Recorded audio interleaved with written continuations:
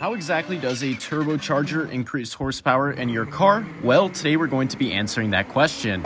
I think it would be most appropriate to explain exactly how boost is created by breaking down a turbocharger and explaining its components. So within a turbocharger, you have a compressor housing, a compressor wheel, a turbine wheel, and a turbine housing. Not to mention, and we're going to make this as easy to understand as possible, but you also have a connecting shaft that connects the turbine wheel to the compressor wheel. Now, with an internal combustion engine, obviously you have an exhaust manifold or somewhere for the exhaust gases to escape from the combustion process. Now, within the exhaust system, this is exactly where a turbocharger can be added in order to increase horsepower. Now, this varies on the setup of how the turbocharger is actually implemented within a car, but essentially, the exhaust gases are connected from the exhaust manifold to the turbine side of the actual turbo. Now, as the volume of exhaust gases increases, evacuating the engine, the turbine actually spins faster. Now, I'd like to remind you guys that the turbine is connected to the compressor side via the shaft. As the turbine side spins faster, then the compressor wheel also spins faster. And the faster the compressor wheel spins, the higher the volume of air that it is drawing through the car's intake. The compressor discharge from the compressor housing is then sent to an intercooler